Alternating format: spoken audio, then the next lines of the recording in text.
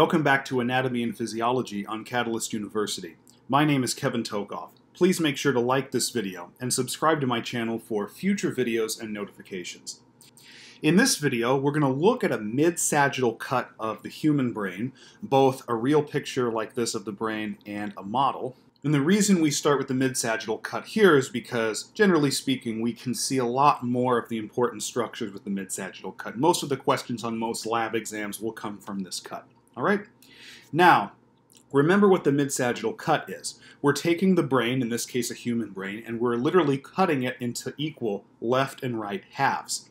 This view that we're looking at is of the right hemisphere of the brain. So when we talk about the left and right halves, we generally call them hemispheres. So this is the right hemisphere of the brain.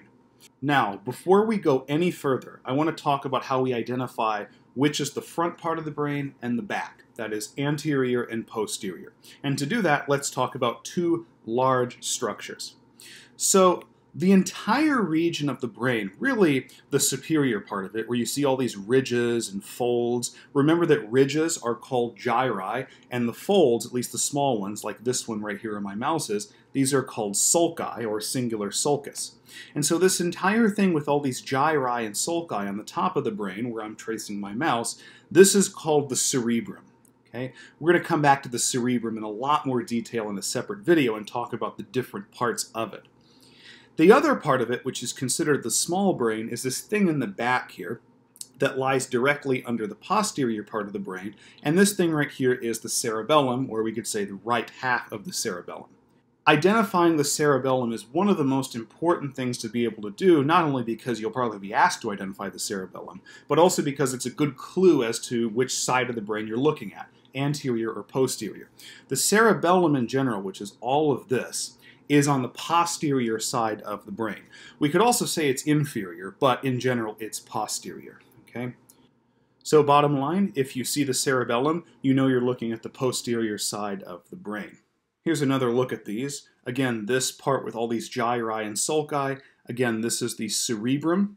And then right here in this kind of lightish red color, we see the cerebellum. And this whole thing is the cerebellum, although there are subparts to it. All right? We're going to come back to the cerebellum at the end of this video. All right, so now let's go back and look at some other parts of the brain. So this part right here that I'm tracing with my mouse, this part right here that looks lighter in color, and you can see that it kind of surrounds this little hole right here. This lighter part is called the corpus callosum. And the corpus callosum is actually a bunch of bundles of axons that connect the left and right hemispheres of the brain. Okay, so this is the corpus callosum. And this hole that it surrounds right here is called the lateral ventricle. Okay? Now, there is a lateral ventricle on both sides of the brain.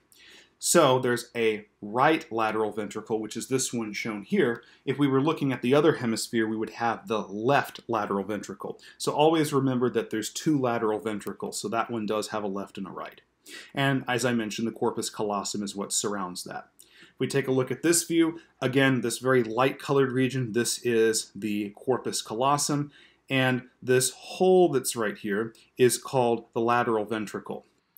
And this hole right here, again, is the right lateral ventricle. Okay.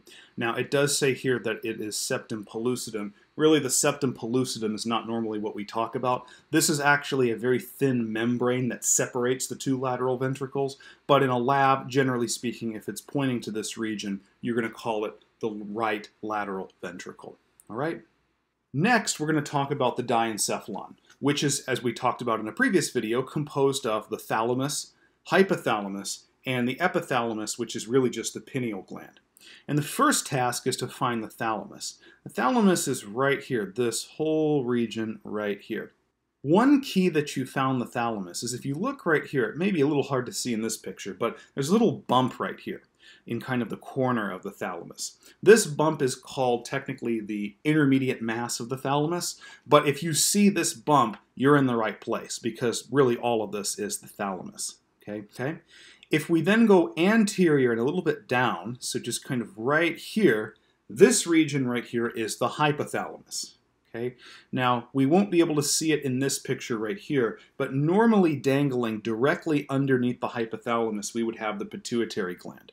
Generally, when you're looking at a real cadaver brain, a lot of times the pituitary gland kind of falls off in the process of preparing it, so you won't ordinarily see a pituitary gland here, but it would normally lie right underneath the hypothalamus.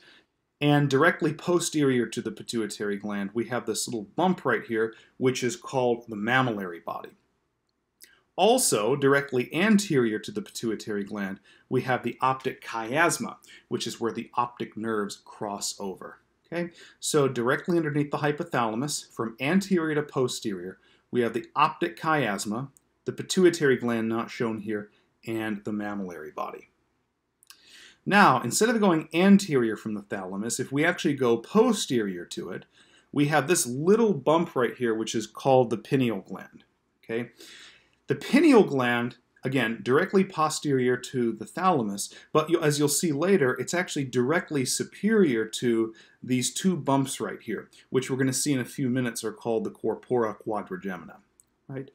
But this is the pineal gland, or the epithalamus, and the pineal gland is an endocrine gland that releases melatonin to help you sleep.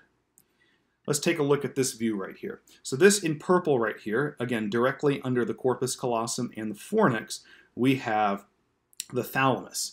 And this little bump right here, which you see in purple, is the interthalamic adhesion, or as I said before, the intermediate mass of the thalamus. That generally won't be asked in an anatomy course, but if you see that bump, you're in the right place where the thalamus is. Okay? Remember, if we go anterior to the thalamus and down, this blue region right here is the hypothalamus. Okay? And directly underneath the hypothalamus, we have the pituitary gland shown here in red. And again, underneath the hypothalamus from anterior to posterior, we have the optic chiasma, the pituitary gland, and then right here we have, in kind of this lighter blue color, the mammillary body. Again, then going posterior to the thalamus, right here, we have the pineal gland, okay, which is a part of the epithalamus. All right? So hopefully that makes sense. And remember that those three structures, hypothalamus, thalamus, and epithalamus, all comprise the diencephalon. All right. Now we're going to switch gears and move toward the brainstem. So the brainstem is composed of three general structures. First of all, we have the midbrain, which is really in this area right here, directly underneath the thalamus. And then inferior to the midbrain, we have the pons, which is this bulge right here. And then inferior to that, we have the medulla oblongata, which as we go inferior, it turns into the spinal cord. It is continuous with the spinal cord. So first, let's talk about the midbrain. So the midbrain as a general region is directly inferior to the thalamus. Okay? Now, the midbrain has two major parts. You can either look at the anterior part of it or the posterior part. We're going to look at the anterior part here. It's not labeled here, but the anterior surface of the midbrain has what we call cerebral peduncles. And then if we look on the posterior aspect of the midbrain, we have the corpora quadrigemina. Now you see here only two bumps. You have a superior bump and an inferior bump. But remember, this is the right hemisphere of the brain, so there's a left two that we have. So there's four total, two superior and two inferior. And collectively, they are the corpora quadrigemina. Now, corpora means bodies. Quad means four, and gemina means twins. So collectively, quadrigemina means quadruplets. And so corpora quadrigemina means quadruplet bodies. So there's four bumps, all right? And you'll see these on the posterior aspect of the midbrain.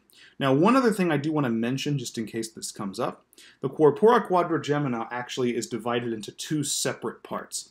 The top ones, or the superior ones, are called the superior colliculi, okay? Superior colliculi, whereas the bottom two on their respective sides are inferior colliculi. So I just want to throw those terms out there just in case they come up. If we go inferior to the midbrain, we then have the pons. The best way to recognize a human pons is it's pretty much this giant bulge that sticks out anteriorly from the brainstem. That region where you have that bulge is the pons. Also in a human brain, the pons is directly anterior to the cerebellum. okay? At least the fourth ventricle of the cerebellum, which we'll come back to in a couple minutes, okay? But here's the pons.